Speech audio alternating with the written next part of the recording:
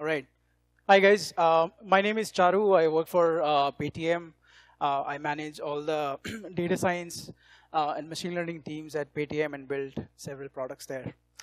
Today, I'm going to talk about the personalization story at Paytm, right? So I'm going to talk about our journey, which we have taken in about last year and a half. I want to tell you state of the union, where we are at, where we are going.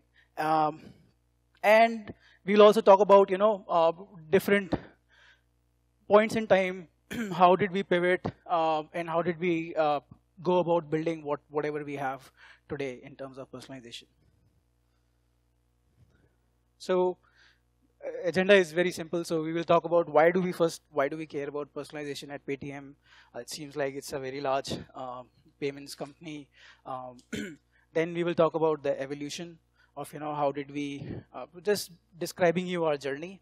And then finally, how we engineered a very large scale personalization system, right? Okay, something about our scale. Most of you have heard about us. I'm assuming most people know what Paytm is. If you had lunch today, you could have actually paid using the QR code solution that we built. So something about our scale, we have 100 million plus products, and we work in over 2,000 categories, and it's a very wide variety. We go right from marketplace product like e-commerce products, cell phone covers, to fashion accessories. Then we sell travel tickets, we sell movie tickets, we enable a lot of offline payments, we sell deals. Name a category, we probably have it, right? So that's why we have very large number of categories and hence very large product set. We have about 100,000 sellers in marketplace alone and about 6 million plus offline merchants. And the reason I'm talking about these numbers is not to advertise, but to tell you about the scale, right? So when you have a scale like this, most of the out-of-box recommender systems, whatever people have done in past, kind of starts failing, right? So even your standard databases, standard technologies that you can use to build these, all of that starts failing. And that's when real innovation happens, because you actually have to go and build it to match your scale, right? Obviously, we have 220 million customers. Most of you have heard this. We have 80 million plus monthly active users, which is a very huge number. That means that people are coming back on the app, back on the website, and then every time they're there, you actually have to serve them some kind of products, right? All right. So personalization at this point, at this scale, think about the categories that I talked about earlier, right? You're selling travel tickets and hotel packages on one side, which can cost you a few thousand rupees. And you're selling a fashion accessory or bazaar products, if some of you have been shopping at Paytm, which can cost you tens of rupees or a few hundred rupees, right? That's such a huge variety. So how do I actually rationalize what should go on my homepage? How do I rationalize what should go on individual category pages? How do I actually start driving traffic to each one of these pages? It is a very difficult problem to solve. So variety of offering is our number one reason. Number two is when we talk about marketplace itself, we have a very long tail assortment of products, right? So we have roughly 100 million plus products in our marketplace catalog alone, coming out of 100,000 merchants, which basically means that not every product is going to sell. Some of the products won't even sell once in a year, right? And this is actually a typical retail problem. It is not unique to us. The uniqueness here is in the scale, right? Then transaction is king, right? So I mean, we are not a content website. So today we are not a content website. So it's not like I want you to come and spend half an hour every day on the website. I want you to come and do a transaction, and I want to make that experience so seamless for you that when you come, I know why you have come here, and I basically show that to you up front so that you can actually just come, do your transaction, and get out. I don't want to come in your way. That's the whole idea. And then, like I said earlier, in any digital business, basically you always have, again, a long tail of properties also. right? So you have a long tail of products, you have a long tail of properties. What that means is you will have very few properties which are very impactful. People can come there, and people will keep coming there, like your homepage, typically. That's a very attractive proposition. But as you go down in the tree, there will be some pages which will get, let's say if your homepage is getting a 10 million views per day, some of your other pages will get traffic of, let's say, 100 views in that particular day, right? So that's why the premium properties are limited, and it is kind of an obligation for us to make sure whatever we are putting on our premium properties is something which is very, very useful for our customers. By the way, putting something on our premium property can make or break a business, right? So we have to be very cautious about that. And this is exactly why personalization was not like a fashion V4 type of a product. It is a RAM necessity for us. All right. Let's talk about, so we started this journey somewhere around 2016, early 2016, right? And that's when we were having a lot of discussion. So what do you mean by personalization? What are you going to do? So we said, I come from a background where I have been trained to set metrics against every damn thing, right? So I mean, whatever I do, I try to set a metric against that. So because everything should be measurable, right? So we said, let's set some metrics first. And then with the help of some marketing guys, we actually put some nice words also around it. And that's what I have on the slides here. So number one objective was customer delight, right? So the simple metric against this is basically if the customers who are coming in are actually doing the transaction or not.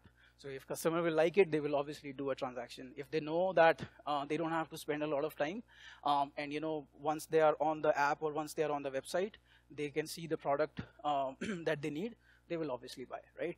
So that's the first one. So we want to make sure that we are showing the products preemptively to the customers, and not everything needs to go through search, because search is again a multi-hop process, and you don't want your customers to go through that pain, right?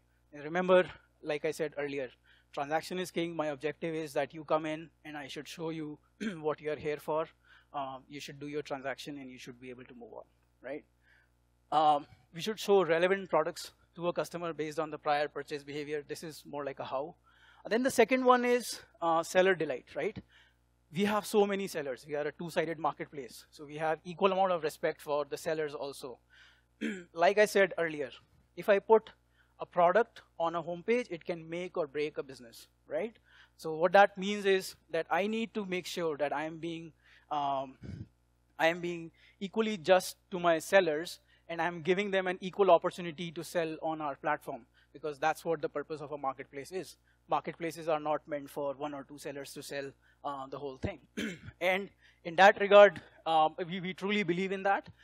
And the metric that we set around that was the overall spread that a seller gets. So in my top row on my homepage, top product row on my homepage, I can literally measure at the end of every day, every week, every month, how many sellers did I end up promoting.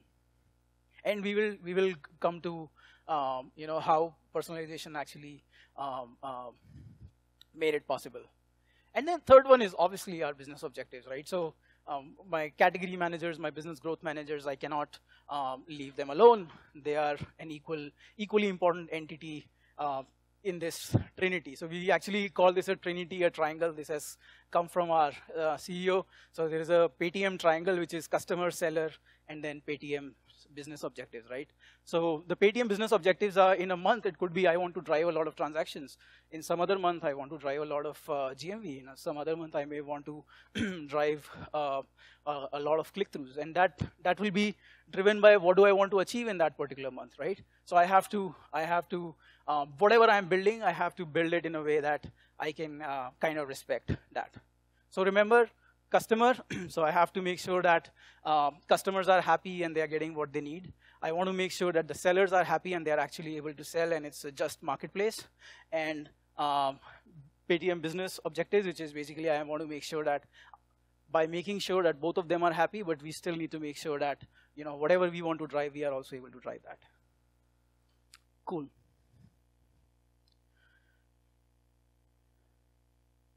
I want to talk about, let's talk about the evolution of personalization now, and then maybe I can just go and talk about where we are at.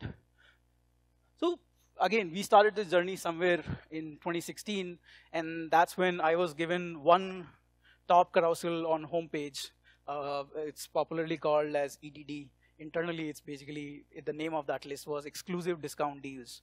And I will talk about how we used to build assortment for that. But basically, this is a property where we get a lot of clicks and obviously a lot of visibility, right? And the way to build it was people would go and they will find some of the best deals and they will just put it here, right? So we started with that single carousel. Then we said, oh, it's working out. We tested it, we measured it. We'll talk about the measurement journey also. And we said, okay, now why don't I just put it on all the other high traffic properties also? So let me just pick up one high traffic property after other, which is called a category landing page. As an example, you can go paytm.com/electronics, and that'll take you on the electronics homepage. And we just started taking one carousel by one carousel on that also. So notice the difference here though, right? If you go to most of the e-commerce companies, they go by a different approach. The general approach is go by the Amazon way. And the Amazon way is that I am going to go in a widget fashion. What that means is that I will build 2 or 3 different types of algorithms. So measurements are done, and we actually baked all of that into our measurements platform. And now, if a customer is getting same type of treatment, then they will continue to get that same treatment across the board so that they are not really polluting the experiment. And initially, I was a bit hesitant in doing all that, but now I think that was a great thing that we did, and we have seen really good results because of that. So we built experimentation service. Then we went on and we did real-time data for evaluating experiments. And we built a really cool reporting tool. I have a few folks here sitting from our data lake team who actually helped us build the reporting solution. And now we can literally see all of this data in near real time. And the next step of this that we took recently is portfolio balancing. So we had another guy who came from financial math background, and he was like, you know what? In financial math, basically in people who are doing stocks, their best thing is that the best wish that they have is basically, can they actually go and rebalance their portfolio very quickly, right? So they want to see if some experiment or some algorithm is running, and then can they actually go back and they can try and rebalance the portfolio. If this experiment is not working, let me reduce it. Let me increase another experiment which is working. And it is very expensive there, right? Because you always have to pay fees to rebalance your portfolio. I told him, why don't you try it here? It's free. And he did it, right? So what we do, which is also called some kind of multi-arm bandit, by the way, is that we run multiple experiments, right? So we run, I want to say we run about 6,000 experiments in a day across different types of lists, because we run about 2,000 lists, and every list has at least 2 to 3 experiments running at any given point. We are comparing them in real time, right? And at every hour, if I know that this particular experiment is not working on a particular list, then I will start decreasing the exposure of that model on that particular list, and I will start increasing some other experiment. And I really like this, because when we will talk about, I don't think I talk a lot about adoption challenges here. I will talk about that in the end, but this was one of the pivot points that really helped me get adoption of machine learning. People don't believe in machine learning, right? In any organization, it is a very hard thing. And I'm not saying that only for my current company. I've been doing this for 10 years, and I have fought this battle multiple times, right? It is hard to convince growth managers, category managers, business managers that, hey, and actually us also, when the self-driving cars will come, it is very hard for me to digest the fact that I can go completely hands-off on a self-driving car. Same way they think about it. They're like, I'm not going to go completely hands-off. This is my business, and you know what? I am actually going to get bonused on if my category is going to do well or not. So they don't let you go full throttle. This is the same self-driving car problem, right? So this type of a thing, portfolio balancing helps you, because what you do is you ask them, well, you don't have to go, you don't have to be completely off the hook. And what you do is, why don't you go and curate a list based on whatever assumptions you have, whatever mental model you have, and then we will run it in real time. And then if you are winning, then I should obviously give you more credit and I should increase the exposure. And once I do that, and I've seen this, and I've not just seen this here, I've seen this earlier also in other places I worked, that once you have built that kind of a rapport, once you have given them the tools like this, then basically the confidence comes and exposure increases. Okay. And the third one is the most interesting one, right? We started with notebooks, and that was my foolish idea. So we started writing our entire pipeline.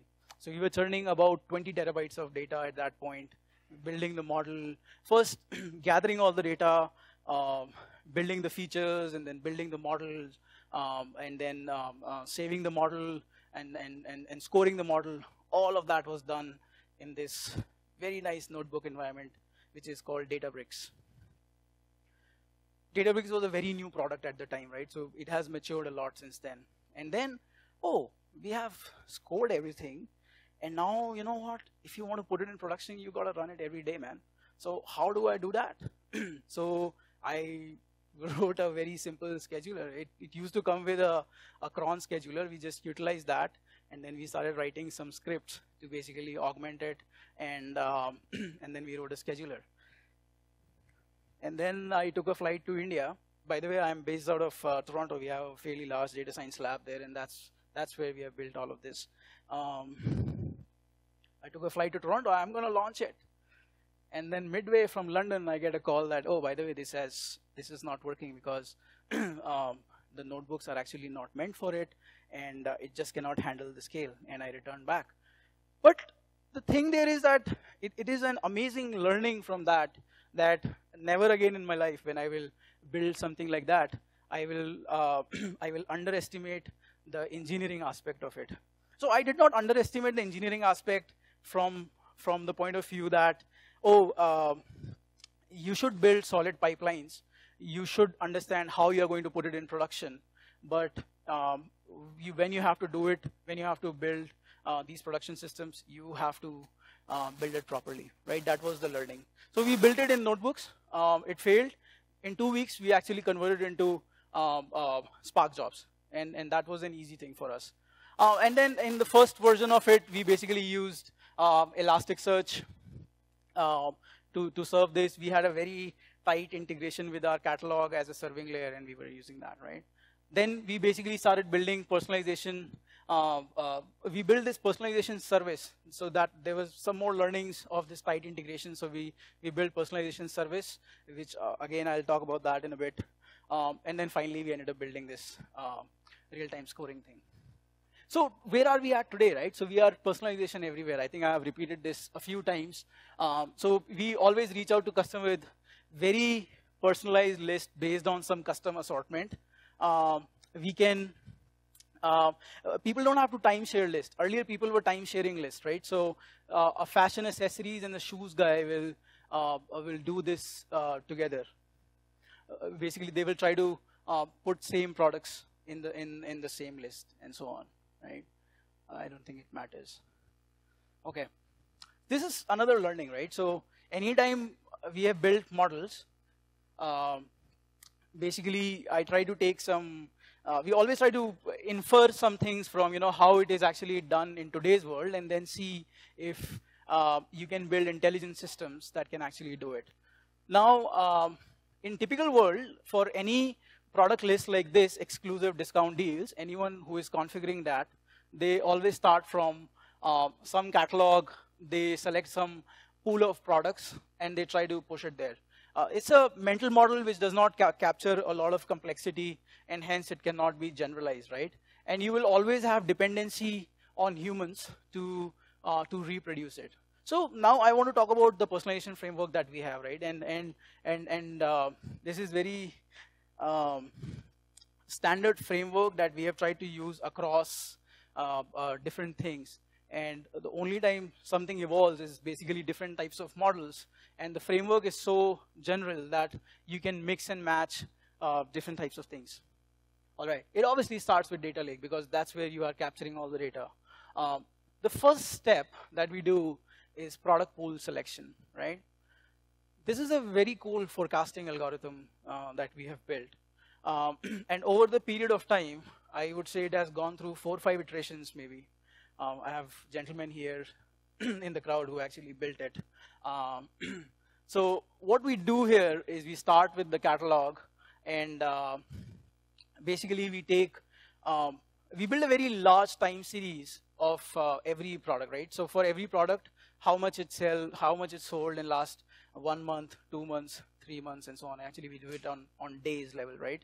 And then we try to predict, if I were to give X amount of stimulation to this product, how much it will sell, right? So it is based on some time lag variables. It is based on visibility. It is based on how much visibility I'm giving, how much search terms were there for a particular product, what is the current discount running on it today, how much does it sell when there is no discount running on it, and then if I were to give it a 10% discount, how much it will sell, 20% discount, how much. And then based on that, I basically go and look at every discount that is going to run tomorrow, and based on that, I can say that this is my approximation. It is actually going to sell 4 units. Another added complexity here, remember I told you in the beginning, any item that can go on a home page or on a prominent page can make or break the business. That's why you need to have the location of the item as a factor in this, right? So we take that into account as well. So based on that, I can basically select some products.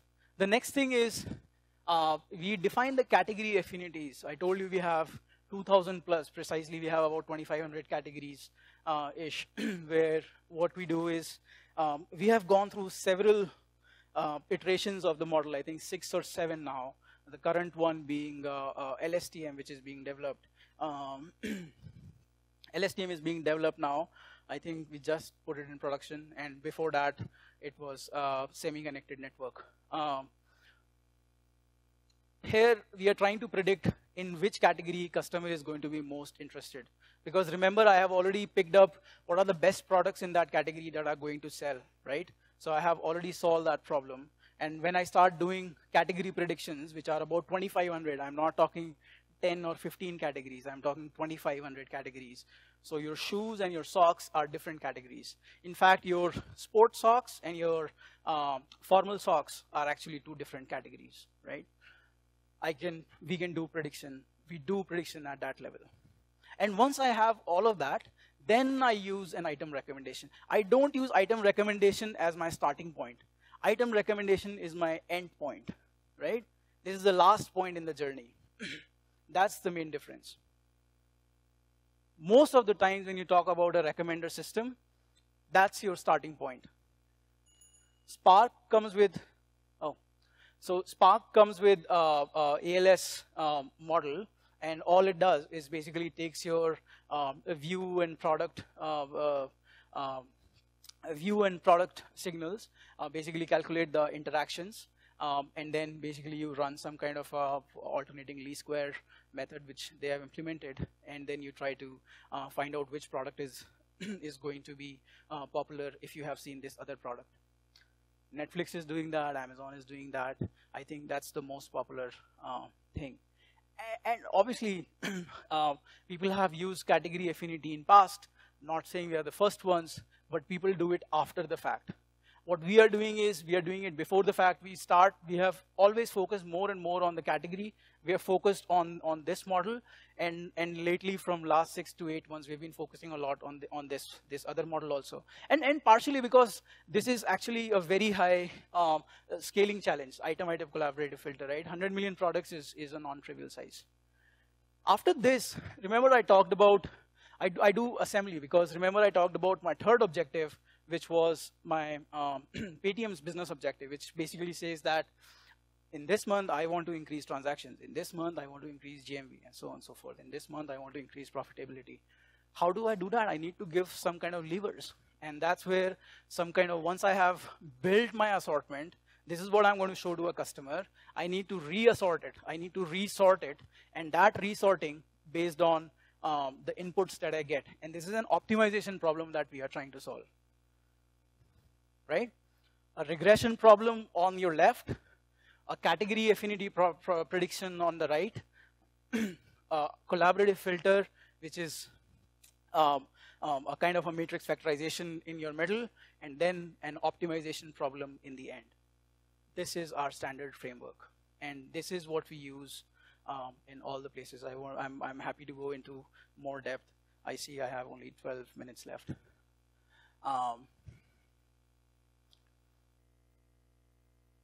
Okay, I'm not going to talk about this.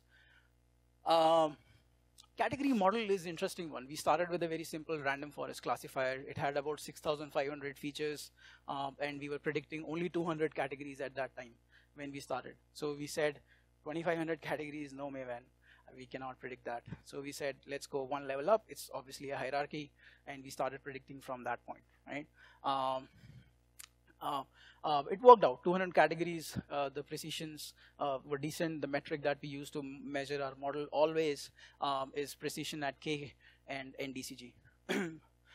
Then we basically said, you know, remember I said we will go on every homepage, so every category page. That's where we started building a hierarchical classifier. By the way, one thing that we added here was in Spark MLlib, you could not persist the model, especially the random forest model. We have actually built that, so we could actually persist the model, and then we could use the model if it's stable enough. So I'm happy to share that code at some point. We built this hierarchical classifier. Again, does not come out of the box. We actually built it.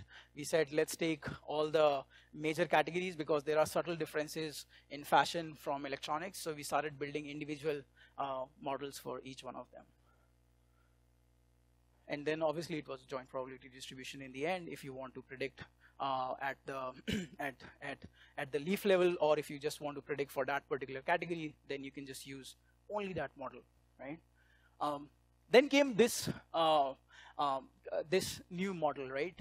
By the way, this is a very state-of-the-art mechanism for doing category predictions used by a lot of people. It's based on a paper from Microsoft. What we did was we understand that basically user purchases are a sequence, right?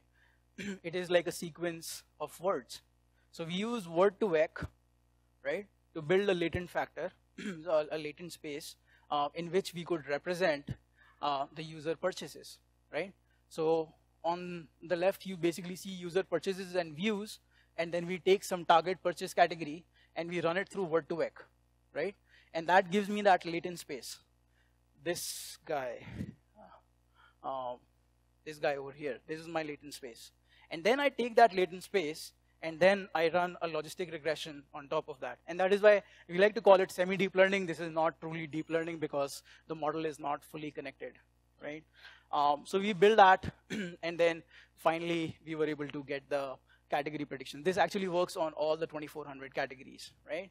And now we have done another thing on top of this where I don't have it here, but we basically take the next generation of this model, which has been live for about 6 months now. It takes time buckets. So basically think of a very huge stacked matrix which has this latent space. It is stacked by 0 to 2 days, 2 to 4 days, 4 to 6 days, and so on. And then it is compared against a very large target vector in the end, right? And that's how you run a logistic regression.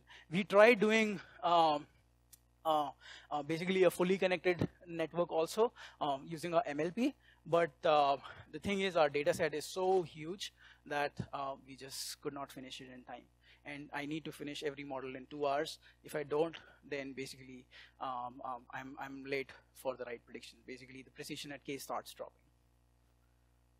Okay.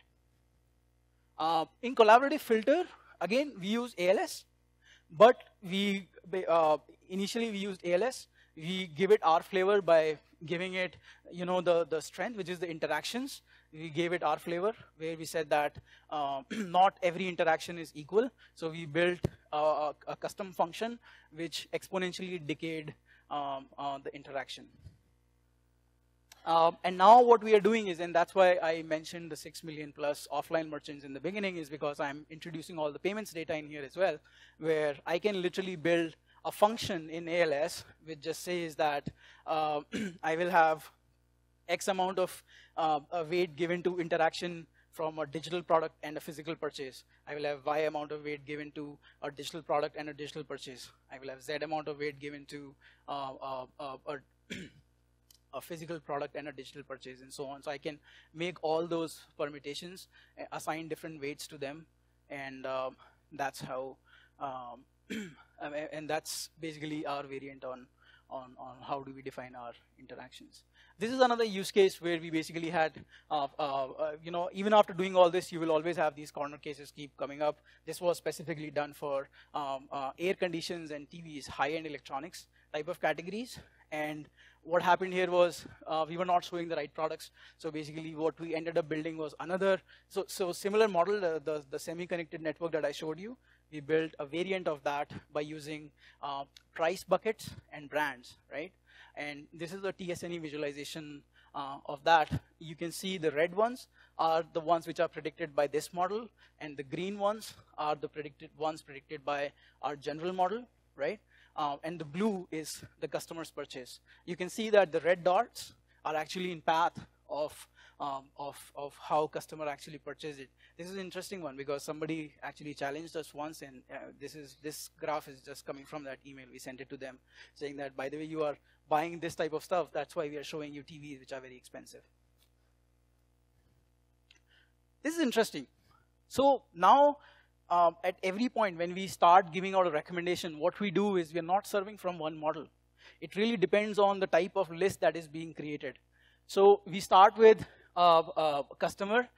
Then at the time of generating the recommendation, we look at a few things. As an example, does this list have categories, multiple categories, more than 10 categories? Or is it primarily a list which has only products from electronics? Or is it primarily a list which has products from shoes and fashion accessories? That's a mixed kind of a list, and so on, right?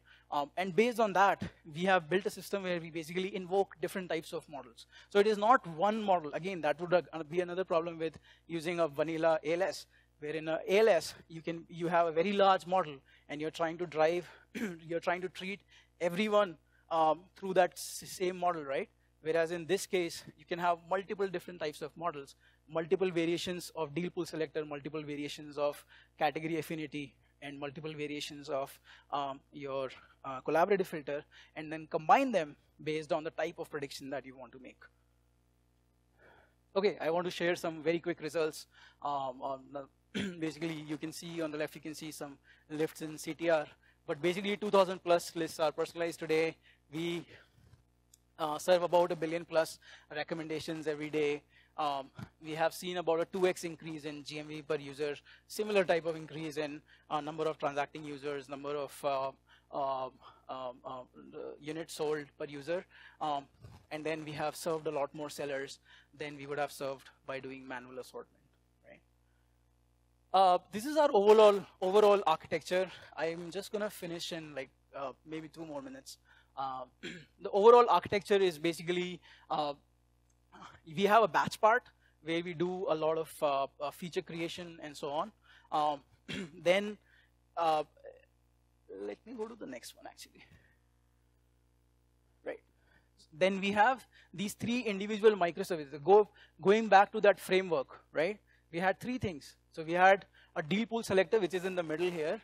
We had a category classifier, and we have, we call it white mage. It's basically the collaborative filter, right? These are 3 independent microservices, completely deployed with their own data sources. I can deploy whatever model I want to deploy there, and so on and so forth, right?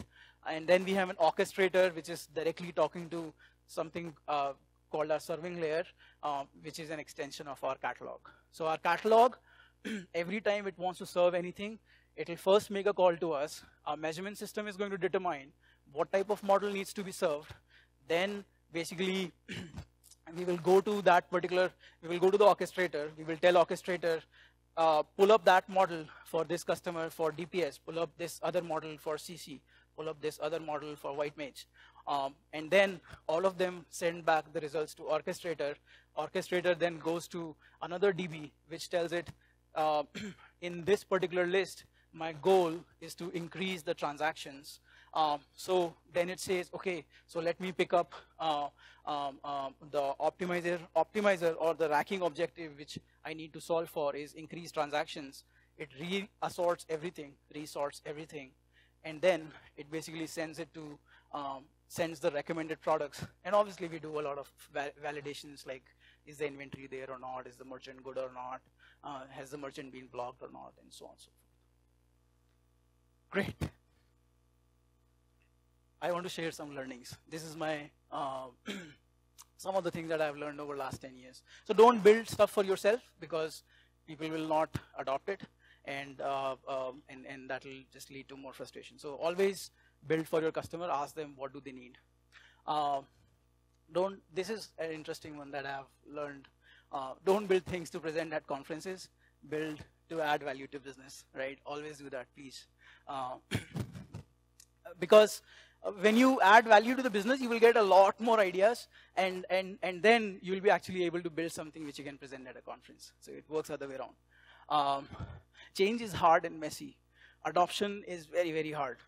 Machine learning adoption used to be even more harder 5 years ago, right? Now, because AI is a buzzword, business managers are coming around. There is a top-down push, so people are adopting it, but it's hard. Find a business partner. Get executive sponsorship, but more importantly, find a business partner, and they will help you get through this, right? Engineering first.